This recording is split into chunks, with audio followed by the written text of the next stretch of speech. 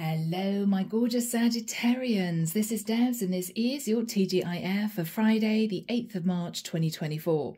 Saggy, it's amazing to be with you. Thank you guys for being here. Let's get into this reading and see how your person feels about you. The deck that I'm using is the Gold Foil Tarot. It's pretty noisy to shuffle, so do forgive that.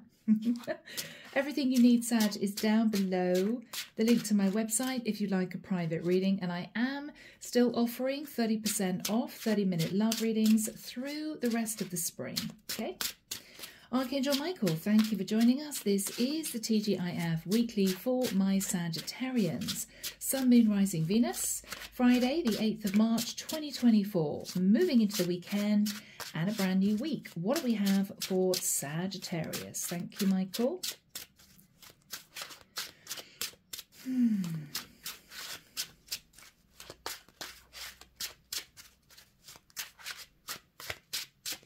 I'm hearing someone say, I don't quite know what to do about this. Okay. All right, my Saggies. Oh, cards are a bit tricky to pick up. They're metal cards. They're gorgeous, but they are a bit tricky. All right, guys. Four of Cups. So, Sag, someone may be offering you something, but your reaction is, I don't know if I want this. Nine of Cups. You may feel someone here is wanting to be indulged. Let's carry on. Knight of Pentacles.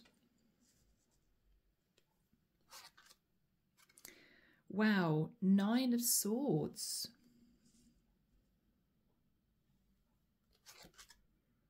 Ace of Swords. Whoa. So the way your person feels about you, Sag, is you're not interested in an offer because you think it's overindulgent. You think this person just wants to be indulged. You may feel they're sat in a little bit of ego. But with the Knight of Coins, Sag, they're not going anywhere. It's as if I'll wait here until you change your mind. You could be dealing with somebody pretty persistent. And with the Nine of Swords, Sag, you're nervous. This is you up at night not knowing what to do because you know the truth.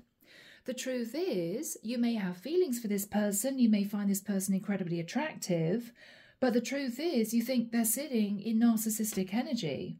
And this is you thinking, half of me wants to take this offer, but the other half of me is scared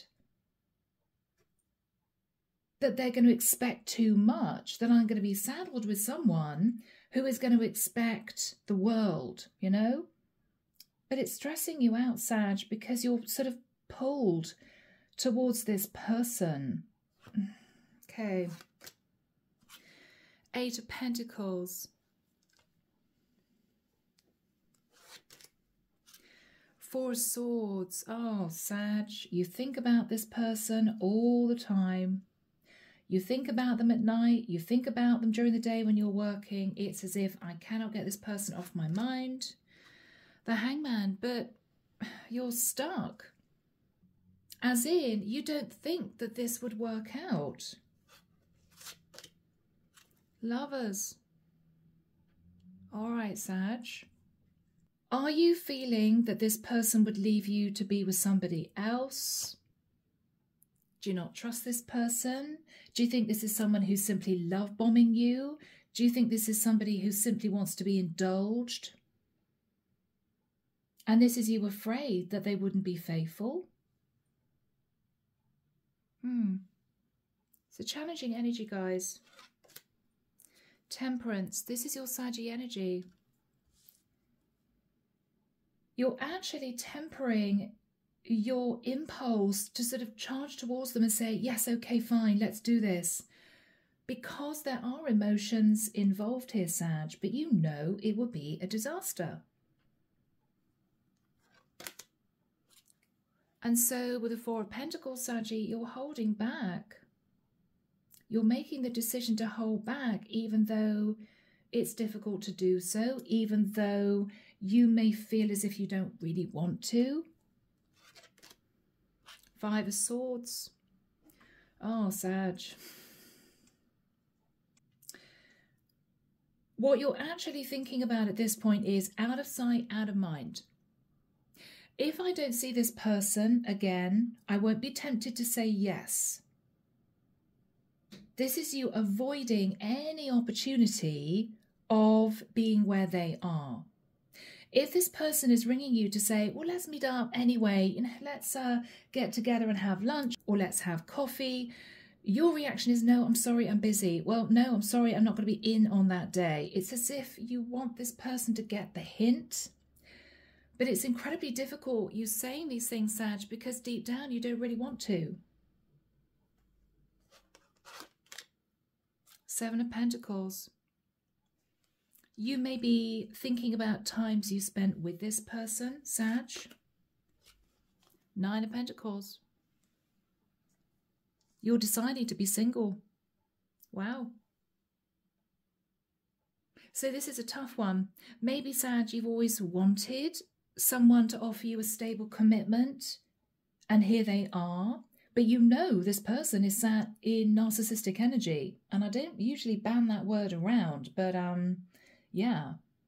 Now, the other thing, Sag, is they could be a fair bit younger than you. Male or female, they're coming through as a knight. But everything inside you, Sag, says, I shouldn't go near this with a barge pole. No, no, no. Underneath the deck, we have the Chariot.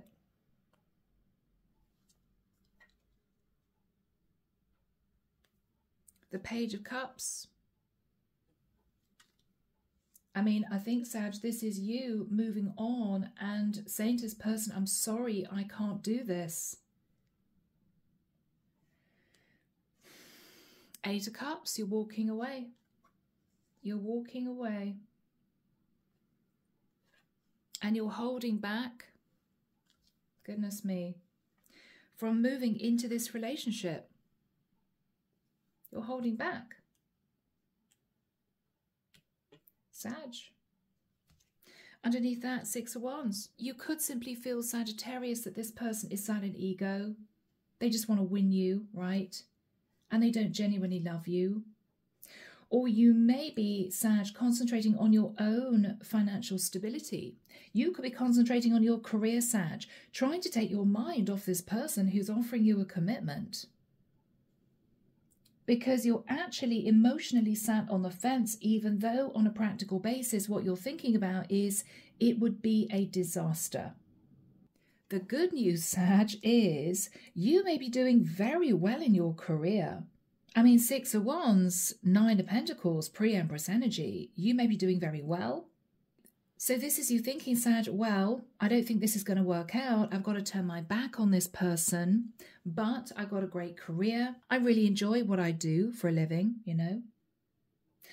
So, Sag, from here, moving into the Angel Answers deck. It could be a challenging read, Sag, and if it is, as always, I will do you guys a bonus. Not that I can guarantee it's going to be a lovely reading, but you know, Sag, I do my best to give you a bonus if I feel that it's needed. So, what do the angels have to say for my lovely Saggies? Thank you, Michael. Oh, cards are flying. Oh, and let's get them off the main table. Look for a sign, Sag. It may be the angels are saying to you, evaluate this person and their offer. Oh, Michael wants me to take these that fell. Okay. Oh, interesting. I feel, Sag, that what the angels are saying is reconsider. If you've been sitting on the fence thinking, wow, I'm so attracted to this person, they're offering me a commitment, reconsider, okay, because there is something better around the corner. Someone who's more aligned with you and your future goals. Choose a new direction, Sag. Very clear. Yeah, those all came out. And I think deep down, Sag, you know this is not your person.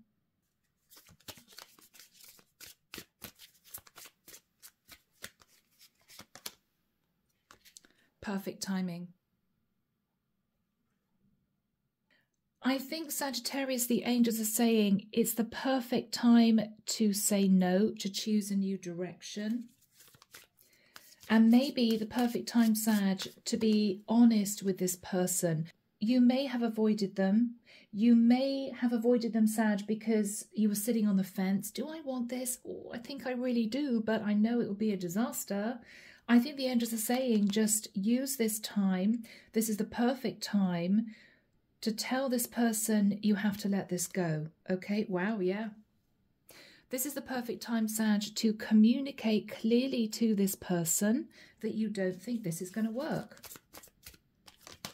But the angels are saying, Sag, remain positive. Love is going to come in, but I think the angels are asking you to delve deeply into your higher self. You know they're not right for you. You know they may be too immature, sad in ego, wanting to be indulged. And this is you, Sag, in a very serious career, doing extremely well. It's as if you know this wouldn't be an equal partnership. So yeah, Sag. All right, guys, I will do you a bonus. But let's get into this reading and see what else comes through. Let's get messages from this person to you. Let's do that. So Archangel Michael, what would this person want to say to Sag? Thank you. All I'm thinking about right now is how attracted to you I am. Yeah, the chemistry may be crazy, Sag, but is that also an indication that you feel this person doesn't deeply love you in the way that they should if they're talking about serious commitment? Do you think this person is just super attracted to you?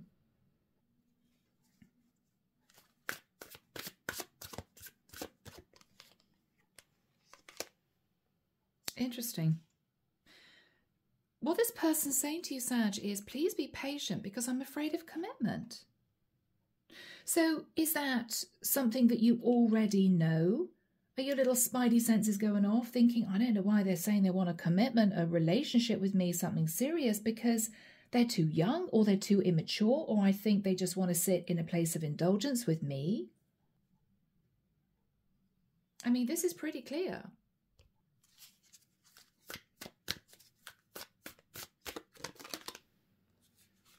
I miss our conversations and the sound of your voice. Sag, this is somebody who is moving very quickly towards you because you may have ended it with this person. It could have been 2 weeks ago. It could have been 6 months ago. But they're coming in with a really stable offer to commit. But you simply feel that they're not ready. You feel this person is sat in ego. You feel this person wants to be indulged. And everything inside you, Sag, is saying, no, no, no. But they're persistent.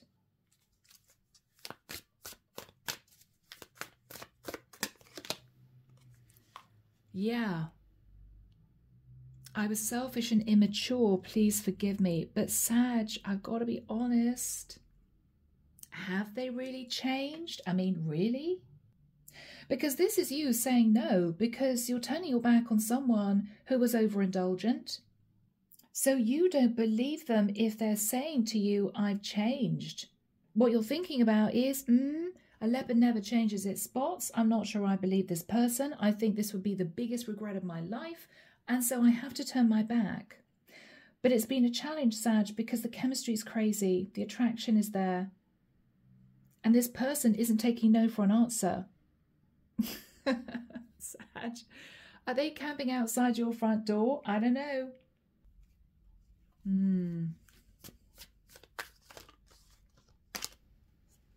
I feel so guilty about my actions and what I said to you. This person may have come out with something pretty harsh, Sag. It might be because it dented their ego that you pushed them away before. But everything is saying to you, Sag, this is someone who is really not ready. Not ready. I'm afraid of commitment. I know I was selfish and immature. Oh, but you're so sexy, Sag, you know? And this is you thinking this would just be a disaster. I'm sorry I keep hearing that word. Saggy, I fear you will never forgive me. So they did something that you thought was unforgivable. The thought of you drives me crazy. Sag, I've got to say, I think this person is simply physically obsessed with you. I don't know what you've done to this person, Sag. It could be a smile. It could be a body. It could be you're very sexy. I don't know. I don't know, Sag, but this person doesn't want to let you go. But I think, Sag, deep down, you know that this is just surface deep. I mean, where is the love? This person isn't telling you, I'm desperately in love with you. You know, I want to spend the rest of my life with you. They're saying they're attracted to you. The thought of you drives me crazy. And I think that's what you're worried about. So, Sag, this is you wanting to be with somebody who's going to offer you a really serious, stable commitment when, you know, you've got this person who is just fantasizing about maybe the physical side of the connection with you. And you know deep down this is not going to work. The problem is, Sag, because of the chemistry, you've been off and on as to whether or not you should really let this person go. But I think at this point, what you're realizing is it's too much. What else is this guy saying? Or woman, could be a woman, I don't know.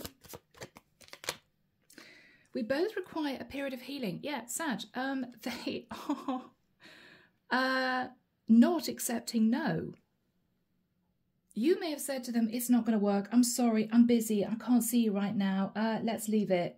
I've got to move on with my life. And it's as if they're not listening to what you're saying. If you're saying, I'm busy, they're not getting it. You know? What they're saying is, oh, well, I'll contact you next week. And this is you thinking, that's not what I meant. Oh, Sag. What this person is saying is, okay, I'm sorry. I do feel guilty about what I said to you and what I did to you. Okay, you need a little bit of time. That's fine. We both require a period of healing. So I'm going to come back to you later on. And this is you thinking, no, don't come back to me later on. Yeah, Sag. Ooh, they're obsessed. So guys, let's move into the second reading. Let's have a look and see whether or not you're able to move on, whether or not this person's going to leave you alone, or whether or not they're going to persist. Okay, I will see you in the second reading. Okay, Sag, are you ready? Should we find out whether or not this person's going to be sleeping on your doorstep or whether or not they're going to accept no for an answer? Let's see. Archangel Michael, what is the future, please, between Sagittarius and this person? What is the future between Sag and this person? Thank you, Michael. Yeah, Sag, you're realizing this person's not for you.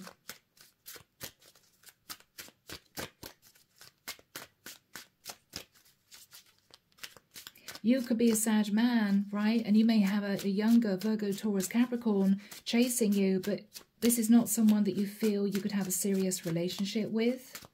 Maybe you're worried as a masculine. This is somebody who wants to be codependent on you. So I could be connecting with a masculine or feminine Saggy. All right, guys. Yeah, Temperance. Your card of Sag. I think what the angels are saying to you is pull back. You know deep down this is just sexual chemistry. It's just attraction. This is not your forever after person. What they're saying, Sag, is you're doing the right thing in holding back. Holding back and standing your ground. Two of Wands.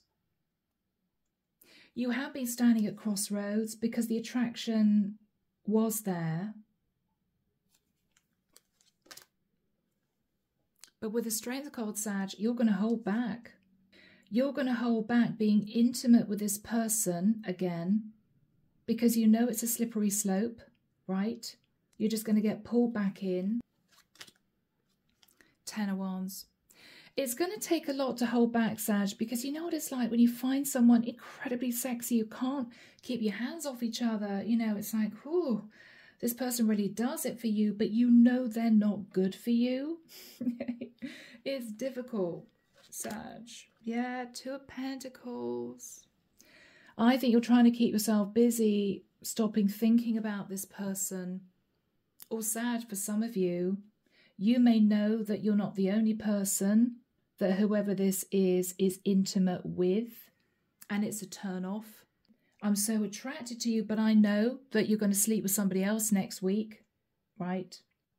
Maybe this is someone who does get a lot of attention because they're super attractive, they're very beautiful, they're good looking, they pull in people left, right and centre. But you don't want to be with someone, Sag, where you're worried that they can't be faithful. Simple as that. Simple as that, Saggy. Ace of Wands.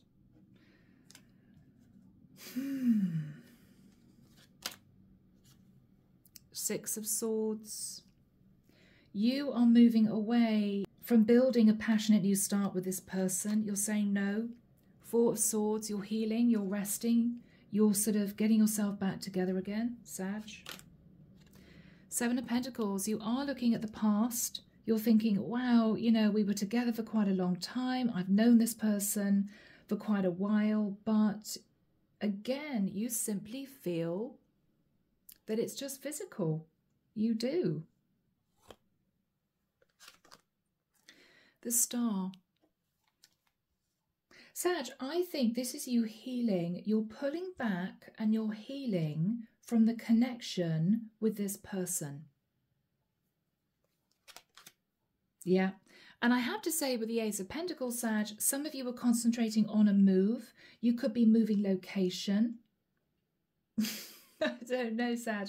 I mean, is the chemistry that crazy? I mean, I don't know. When you see this person, do you just think about going to the nearest hotel? Because this is you thinking, I can't even bear to be in the same city or town as this person, because when I see them, oh my goodness. I mean, it may be drastic if you're thinking of moving, but the chemistry, right? Page of Wands. Oh, okay. Sag, you're telling this person that you're moving away from the area. This is what you're doing. Because I think we have this person reaching out a sexy message again, and what you're saying is, I'm sorry, I'm healing, I'm moving forward, I'm taking a job in another area, or I'm relocating, it's not going to work. Yeah, it's over. It's over, the Death card. They can't believe it. Oh, Sag, they can't believe it. Yeah, but you're moving. You're moving on, Chariot. See you later. Yeah, I'm going. I don't care if you stand in front of me naked. I don't care.